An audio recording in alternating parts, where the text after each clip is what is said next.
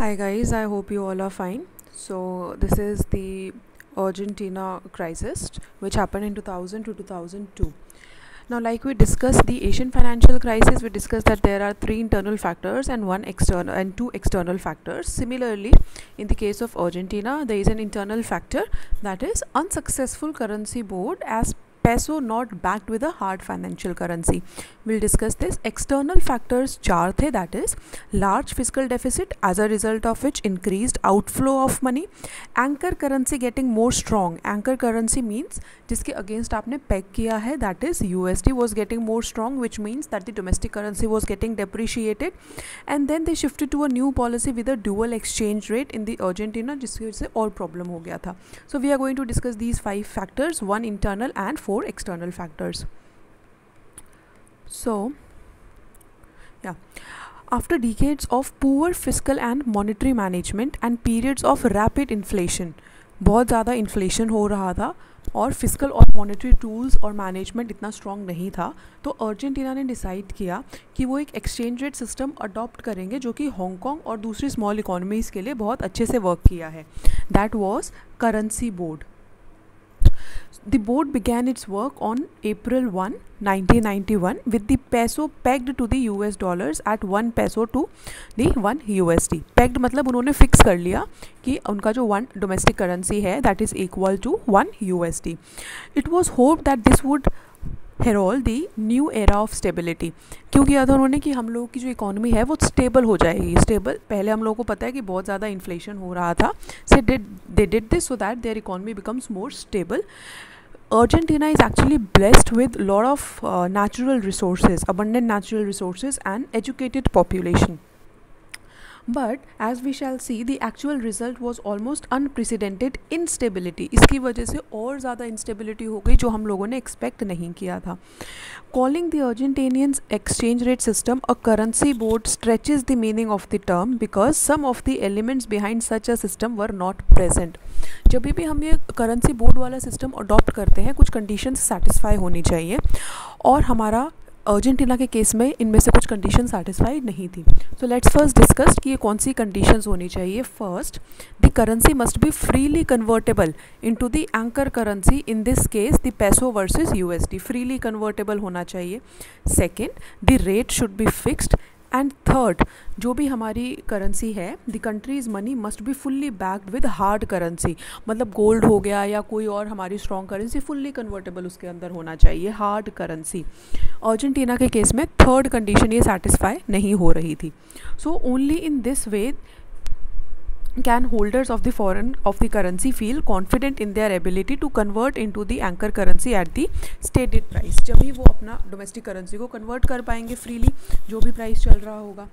So at some time or other during 1991 in this decade, when the currency board existed, some or all of these elements were absent in the case of Argentina. Especially कौन सा हमारा जो point था वो absent था, third point. So the most important of the key conditions for a successful currency board that was missing in the case of Argentina was backing with hard foreign currency. Instead इन्होंने जो अपना board है वो backup किया हुआ था by Argentinian government securities, क्योंकि उस टाइम तक इनको लगता था कि ठीक है बैंक्स बैंकरप्ट हो सकते हैं बट कोई गवर्नमेंट या कंट्री बैंकरप्ट नहीं हो सकती है. देयरफॉर इन्होंने अपनी खुद की गवर्नमेंट सिक्योरिटी से बैकअप किया हुआ था करेंसी को. बट ये नोशन बहुत ही गलत निकला और एक्चुअली क्राइसिस हो गया था अर्जेंटीना में, बिकॉज हमारा ये थर्ड वाला पॉइंट मिसिंग था जो किसी भी करेंसी बोर्ड को सक्सेसफुल होने के लिए ज़रूरी होता है. So the access of money creation over the banking is called the fiduciary issue, and at times this reached 20%. The currency board also made loans to banks, particularly during the Mexican peso crisis when bank deposits were withdrawn. In this way, the board was involved in monetary policy, something that exceeds the foreign exchange role that is normally the focus of a successful board. तो इनका बहुत ज़्यादा role monetary policy में भी increase हो गया था. Then तो इंटरनल फैक्टर में पता चल गया कि इनका जो करेंसी बोर्ड था उसके अंदर एक कंडीशन सेटिस्फाई नहीं हो रही थी कि इनकी करेंसी बैकअप नहीं थी हार्ड करेंसी से. इंस्टेड इन्होंने खुद की अपनी गवर्नमेंट सिक्योरिटी से बैकअप किया हुआ था. अब एक्सटर्नल फैक्टर्स कौन से थे? First, the external factor that contributed to the eventual demise is decline of Argentinian currency board experiment was the large fiscal deficit that the country suffered. In an effort to deal with the deficit, अब deficit हो गया तो government क्या करेगी, physical contraction करेगी. The government raised the income taxes and applied a tax on financial transactions. जब भी income tax increase हो जाते हैं तो हमारा डिस्पोजेबल इनकम रिड्यूस हो जाता है, इन टर्न कंजम्पशन रिड्यूस हो जाता है, इन टर्न आउटपुट रिड्यूस हो जाता है, जिसकी वजह से ग्रोथ रेट रिड्यूस होता है एंड काफ़ी लंबे टाइम तक ये चला तो हमारा रिसेशन भी हो सकता है.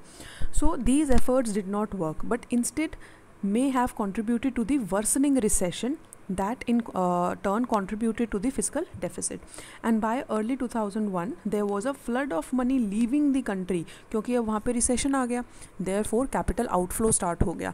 जो खुद के country के citizens थे they started investing outside and the foreign investment जो भी country में हो रखी थी उन्होंने भी अपना पैसा निकालना start कर दिया. Leaving the country, to which the government responded by raising interest rates to over 50%.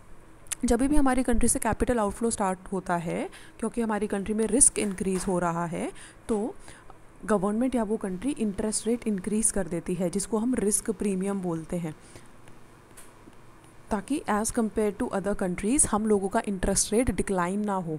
और इंटरेस्ट रेट इंक्रीज़ करेंगे तो लोगों को अगर ये होगा कि ठीक है हम लोगों को रिटर्न ज़्यादा मिलेगा तो वो अपना पैसा बाहर नहीं लेके जाएंगे.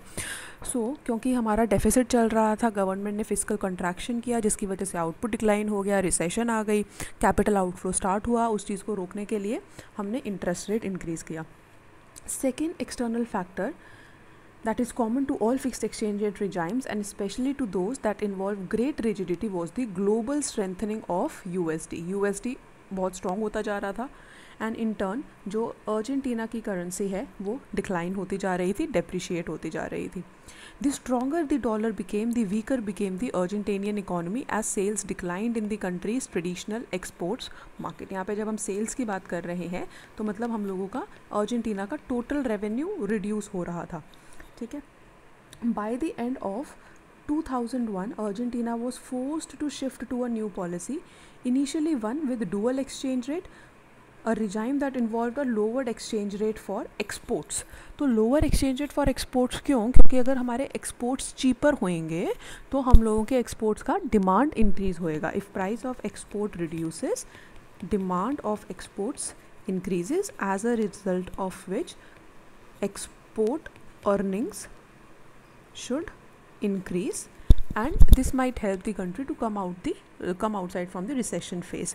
However, this did not work and in January 2002 the country finally adopted the floating exchange rate. पहले उन्होंने USD की टर्म से पैक किया हुआ था, अब उन्होंने floating exchange rate अडॉप्ट कर लिया क्योंकि ये हमारा जो dual system था exchange rate का, this was not functioning well. The economic crisis that had banks opening their doors for only short periods each week and allowing only tiny money withdrawals when they were open were severe.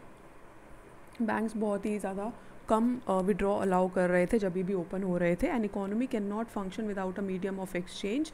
Medium of exchange मतलब money या जो हमारे close to liquid money होते हैं, assets होते हैं. And with banks close and bills going unpaid the economy सैंक further into depression. So basically हम बोल सकते हैं कि हमारा जो ये सब स्टार्ट हुआ था that was because of currency board, because it was not backed by hard currency,